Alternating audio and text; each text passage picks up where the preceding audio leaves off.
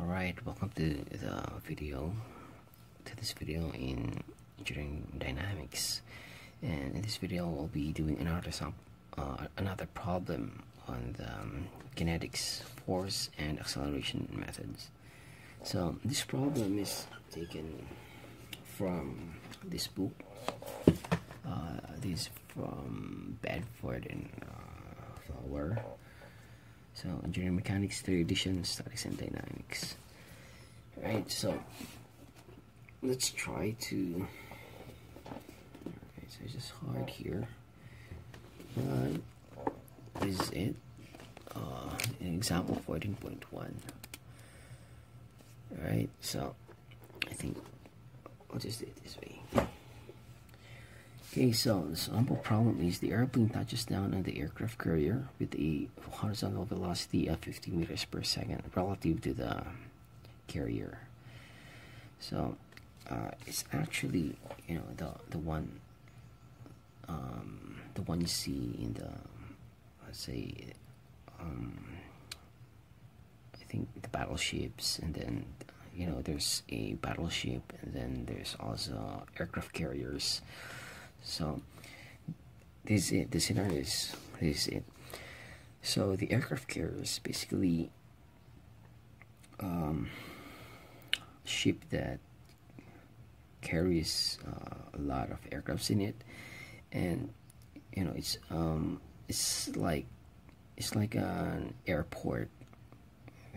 There's a runway, but then the runway, since they have a limited space, then in order for the descending aircraft to stop, then it needs to have something, some force to help them stop on some distance or in just a short distance.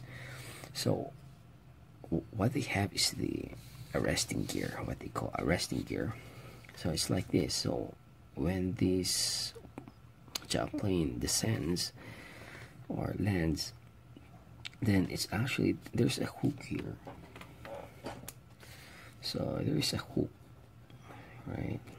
So this hook will try to touch down this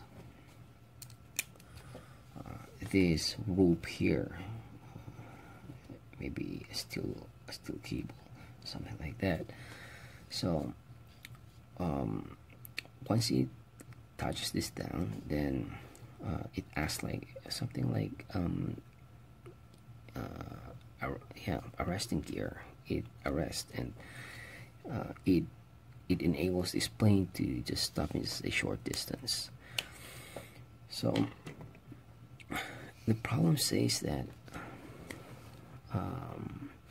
the airplane touches down the aircraft carrier with a horizontal velocity of 50 meters per second relative to the carrier, and then the arresting gear exerts a horizontal force of magnitude, okay, T sub x 10,000 velocity. So the tension force is directly proportional to the velocity of the plane. So the faster the velocity, the higher the tension force.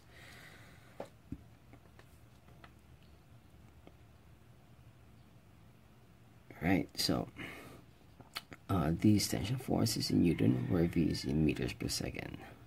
And then we are also given that the plane's mass is 6,500 kilograms.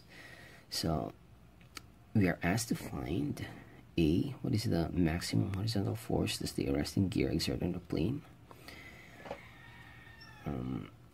Of course, as I have said, that the higher the velocity, the higher the force. So we're just asked to find the maximum horizontal force. Of course, if it stops, so from this point until to the stopping distance, the velocity here is 0. So basically, this is just the maximum velocity. The moment it touches down the aircraft carrier. So we're given with that 50 meters per second. So we just multiply that 50 times 10,000, and then that's it. It's just the force, and then Next, for B, we're asked to find if other horizontal force can be neglected, what distance does the plane travel before coming to rest? Alright, so let's set up.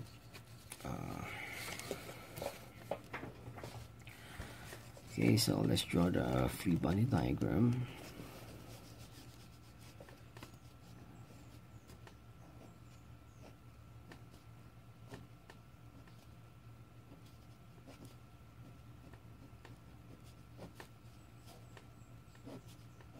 Oops, I think I'll use this one. Alright, we'll add some missiles here. Also here.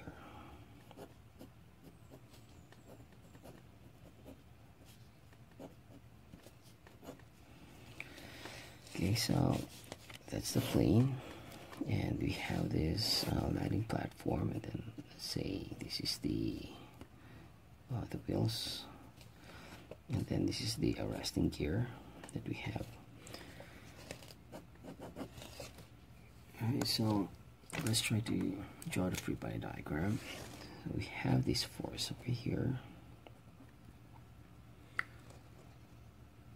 Yes, we're given force here, which is dx is equal to 10,000 v, and then we also have, let's say somewhere, I don't know, we have a weight here from the center of gravity.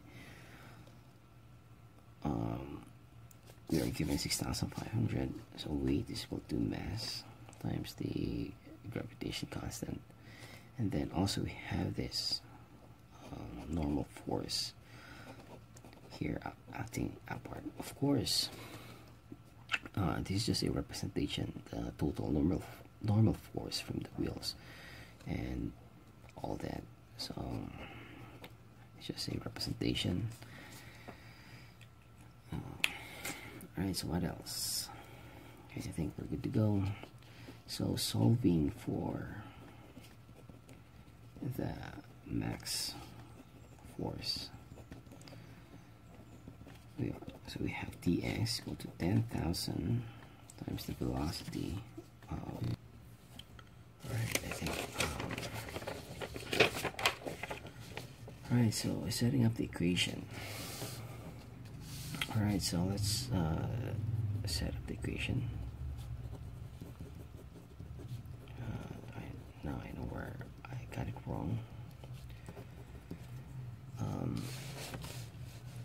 We have the summation of forces, the x equal to mass times acceleration on the x-axis. So what's this? We have 10,000 velocity is equal to m v dv all over ds. Right, so this is our governing equation. And so take note, we didn't substitute the force here, I mean the velocity, to obtain the maximum force. So this is a differential equation, so let's substitute the value of mass, and then if you notice, this is a constant, this is a constant. We have a first order, then dependent variable v, and then this one is s. So actually we can separate it as a separable equation, right? So s, or ds, is equal to m v dv all over 10,000 v, right? So what's m? It's 6,500 divided by 10,000.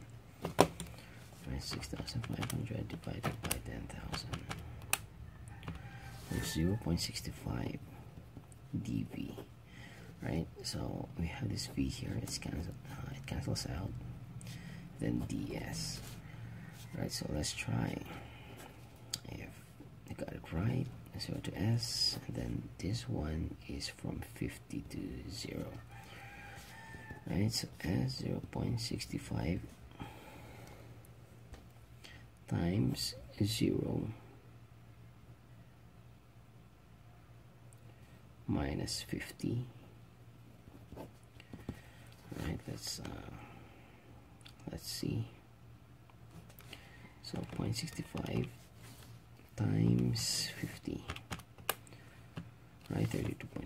Alright, you got it now. Except that there's a negative. Why is there a negative sign here? But this is it with the boop, the answer for the boop. So 32.5. So